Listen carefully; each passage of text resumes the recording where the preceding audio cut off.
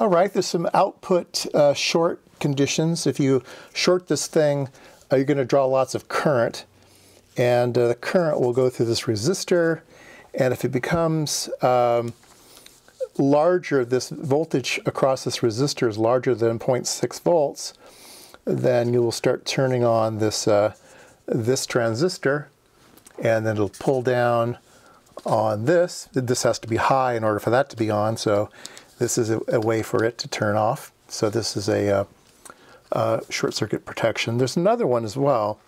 So if you get too much current, if you're pulling too much current in the driver, you will get too much voltage across this resistor, which turns on this transistor. So it's the same thing, same circuit here, and what it does is it pulls down on the base of the Darlington transistor here. So there's two ways for it to sort of protect itself. All right.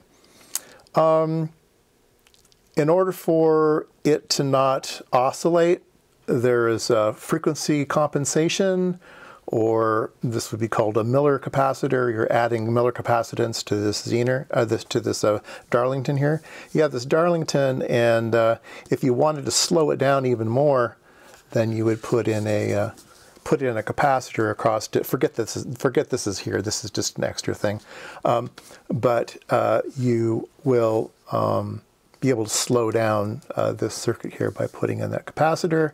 And this 30 picofarad, believe it or not, is on the chip.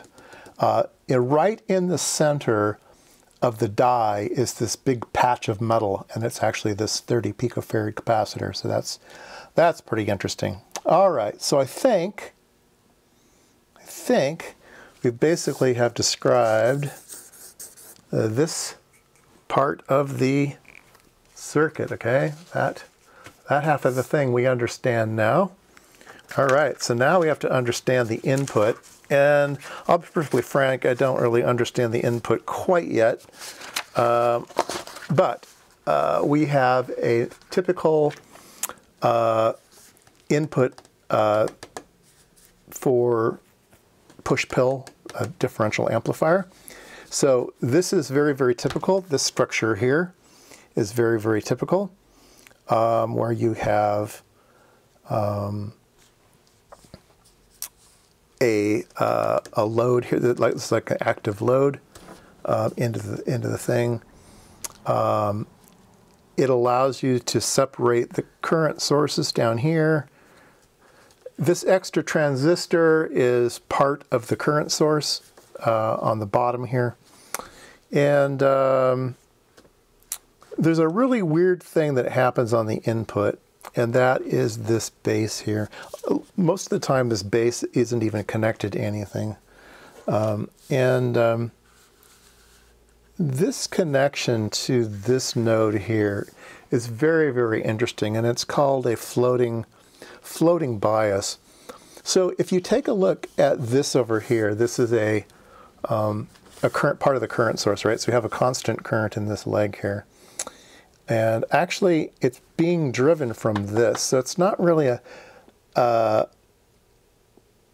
it's not from this other bias circuit over here. It's from this one. So it's pretty strange. But anyway, we have a collector here and we have a collector here. So the impedance on this line is infinite almost. It's a very, very high impedance, which means there's really no set voltage for this internal node here. It can sort of be what it needs to be, whatever. And what happens is, for the input, you'll have a VBE drop here and you'll have a VBE drop here. So the voltage on this line here will be basically, you know, a volt difference than the input, all right? And if this was tied to ground or something else, then you'd be limited to how much voltage you could afford on the inputs. So if you have two inputs, they swing a certain distance, but they can have DC offset on top of them. So they could maybe be a volt swing, but maybe 20 volts positive. So one's 20 and one's 21. And there's this constant or common voltage on the input. And this floating node, this node could actually float up and down to whatever it needs to be to handle that input. And so that's why this is constructed. I haven't really thought through the whole thing and figured out exactly how it works, but I do know the functionality. So if we're just looking at the functionality of the part, this is this floating node, okay? And like I say, in other op amps, you won't see this tied to anything, but in this case, it's allowed to float up and down. It allows this thing to work within a certain range. I think a 741 can operate within 3 volts of the rails. I think that's correct. I think you need to be 3 volts above the negative and 3 volts below the positive. It's not a great part. It's a very, very old part. You need to be, most op amps will operate to maybe 2 diode drops from the top and 2 diode drops from the bottom, something like that. This one's a little bit more limited. In this particular implementation, this is the actual schematic from one of the data sheets. You see that everything looks fine here. Now, when they went to actually implement it on the board that we have here, they found that it didn't work quite right. This floating node just wasn't getting them to where they needed to go. All right, and so let me get a pen out. The transistors that were chosen on the die had a very large working voltage, and these 3904s did not. So they played a trick in here. They put an extra diode drop in these 2 legs, and this extra diode drop allowed them to have it operate more like a 741. Okay, so if you look at the schematic for the actual Evil Scientist version, you'll notice there's these weird transistors here. These are those Schottky diodes that I showed earlier, and that just allows this circuit to behave a little bit more like the 741. All right, as I said, this transistor, oops, go back out of it. This transistor here is pretty typical. It is a buffered current source, and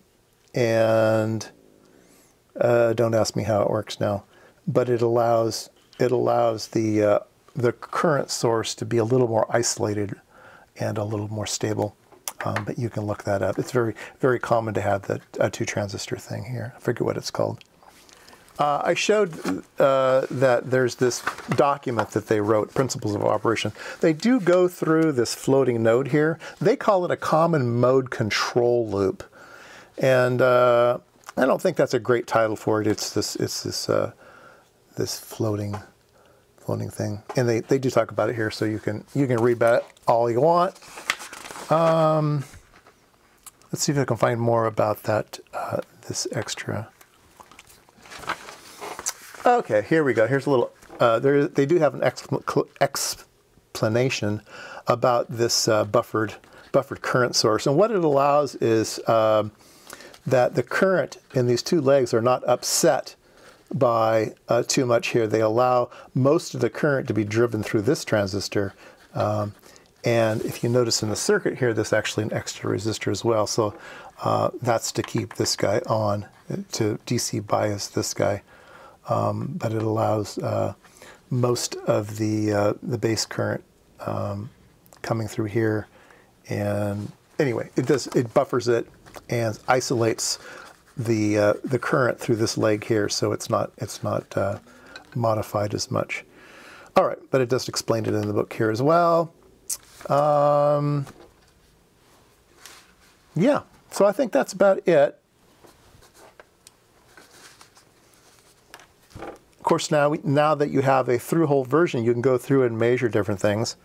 I actually found that you can measure everything in this circuit except for the current in these legs here and this node here. The scope probe, when you attach a scope probe here, the op amp stops working. You're putting too much load. These are very, very high impedance loads. Remember, collector, base. Yeah, these are very, very high impedance. So touching this node just ruins everything. I thought I'd have a great chance to use this. This is an active probe. This is an FET scope probe that puts on, I think it's marked on here. Yeah, this is a 10 megohm 2-puff. So that's about as good as it gets for scope probes. It has an active circuit and everything. I have a video on this. This is a Tektronix P6202. Yeah, you can find a video. I did a couple videos on FET input probes, or active probes. So I used that on this node, and it didn't have enough either. It loaded down this circuit as well. All right, that's enough for this series. This again was from the Evil Mad Scientist, $10 for the PC board, yeah, I think it's a great learning tool. 741 was a company's answer to a Signetics part. I think Fairchild wanted to one-up the Signetics part that Bob Widler had done, and this was designed by somebody else. Different company.